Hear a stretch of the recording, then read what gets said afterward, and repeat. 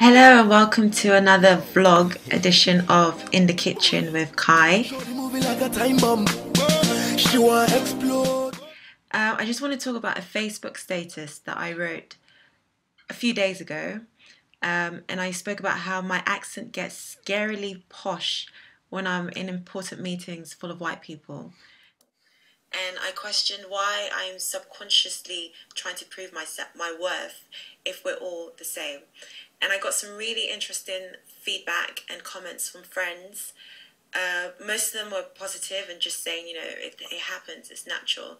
But the point was that I felt it was something that was a bit deeper than it just being me adapting to the context that I'm in. But while I've got Jerry in my house, I thought I would invite him to elaborate on this, and he's also in a similar position where he works in, he works in a very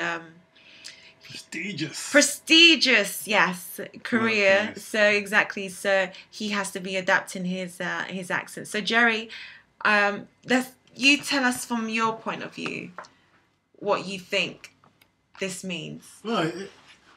There's actually a famous quote by a comedian called Dave Chappelle, where he says that he basically says that all black people speak two languages. He says they speak slang, street vernacular, and then they speak job interview. And it's true. It's just like the way I see it is just being a good, dynamic, flexible communicator. You're going to be able to speak to everybody in their in their preferred way, of speaking. Like, for example, when I speak to my younger brothers, I use a lot of slang, because that's how they speak. They use words like, what's up, blood, and all that kind of stuff. But when I'm in a meeting or talking to lawyers, and I work in a law firm.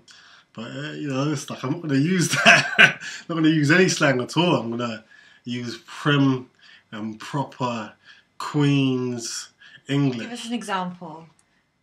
For example, I'd be coming out of words like, perpetual, and, you'd be coming out with words like, and not even necessarily long words, but just proper words. Like, you wouldn't say, cause, you'd say because, so it's more of proper English as opposed to just using difficult words. But then in terms of accent, how would you say your accent changes then? Because there's a difference between speaking articulately, but then also the accent changing.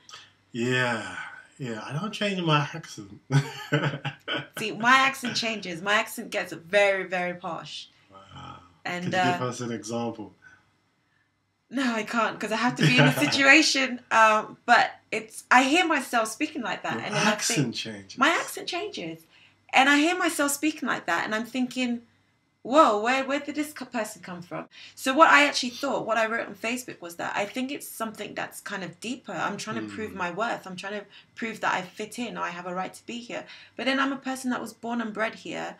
Why should I have to feel that I have to almost, I don't know how to explain it, but I wouldn't have put it on Facebook if it was just a case of just a simple, oh, my accent changes a bit. I meet so many people from around the world, and their level of English might not be so great. So I actually break down my English or my accent so I can understand them or they can understand me. So that I'm used to. But then if I'm trying to prove myself to somebody to show that, hey, by making my accent more, by saying I'm here, I have a right to be here, or listen to me, it's kind of scary. It just shows me. I think I called it my demons. It's my demons that I have to. So you look at it as a bad thing. I don't think it should be a necessary thing, because if I have something to say of importance, it shouldn't matter what my accent is. No, you're right. In terms of accents, I mean, I do think in certain situations you want to be speaking properly, but in terms of accent, no, you shouldn't have to hide an accent. Yeah. So I think it's obviously something that I need to think more about, or just be more aware of within myself. And it's all about just getting the confidence thing, because we all have certain things that we you know, that we have to face up You to. think it's a confidence thing? I don't think I'm not a confident person, but there's always that subconscious thing that makes you realise that you still have a lot of work to do. Okay. In terms of being complete with yourself and knowing where you fit in, you know, especially with my university. Like I wrote, even this blog is a product of how I feel about my student experience. I feel very frustrated within my student environment. Obviously, I'm trying to work for change by getting involved in my students' union, but I was in a meeting with, you know, committee members that have the power to change this. So I felt that I really had to express myself in a way where they could understand me, and it's not just, you know, just the girl who is from the street kind of thing that's complaining about stuff. It's almost like I'm on your level, so understand what I'm saying. But it shouldn't have to be. That's the point. I think we have. I mean, if you're talking just about accent, then I would agree with you. I don't think I've heard articulate people from all kinds of different. I've heard, you know, I mean, I don't want to, you know, start grabbing, but I've heard.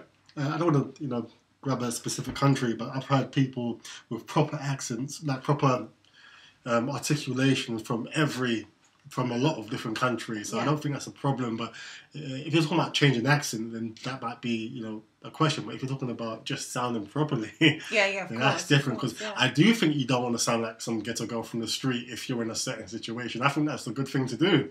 You know?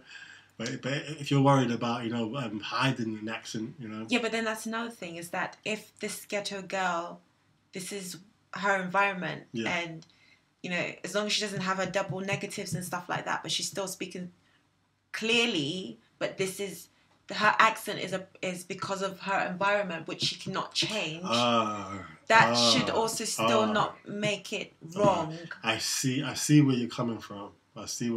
But that's not you. No, of course. Now we're going into totally... Yeah, of course, but still... But you get the gist. So I'm going to show some of the comments, and I'd love to hear what you think, you know. Get involved in this conversation, and maybe we'll come back again next week and bring up, or maybe another topic. Let me know what you want to talk about in my kitchen. Thanks a lot for watching, and see you again. Very much, Jerry. Check out Jerry's blog. Vlog. All right, thanks. Bye, guys.